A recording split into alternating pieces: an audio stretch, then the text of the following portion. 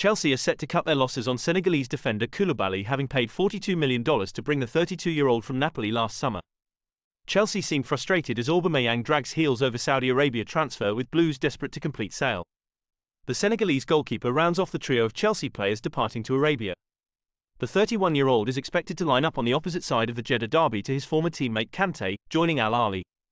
French midfielder Kante calling an end to his 7-year stay at Stamford Bridge to join his international teammate Benzema at Al Ittihad on a free transfer.